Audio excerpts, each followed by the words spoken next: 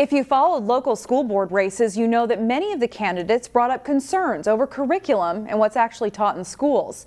We sat down with the Anoka-Hennepin District Superintendent David Law to learn more about how the district decides curriculum in today's Newsmakers. So there's a lot of drivers for changing curriculum. Some of it is it gets old or outdated, but the main reason for curricular change are updated state standards. Whether it be math or language arts, we have just gone through a math and language arts adoption. We're doing our 612 adoption right now. Social studies certainly is getting a lot of news time. Those drive change, and then as those things are coming, our internal experts, our teachers and curriculum experts are reviewing those and going through the process of how does what we currently use as materials match up with what the state's expectations are. And then we have a lengthy community-involved process to make that change. Sure.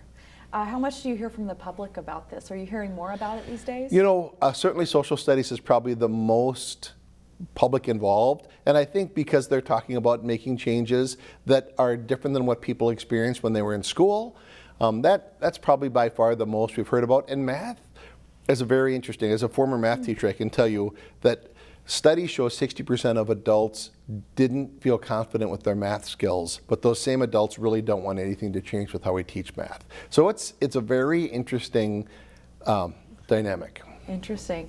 Now you guys are expanding your Curriculum Advisory Council. What is that, and what do people need to know about it? So in a typical adoption process, a group of teachers will select a handful of materials to pilot.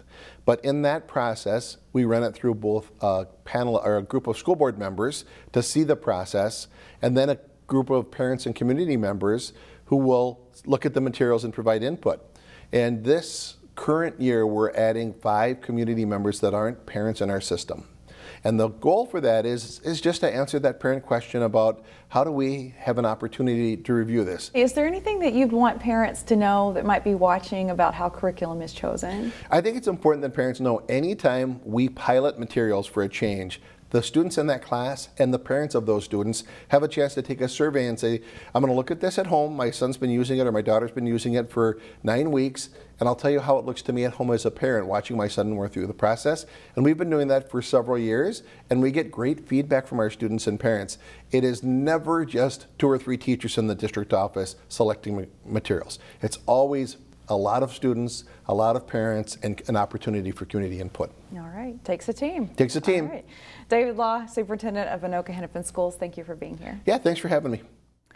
Superintendent Law also said that every time there's a curriculum change, the district will place the materials in a room and open it up for a few hours in the evening so the public can review what's being considered.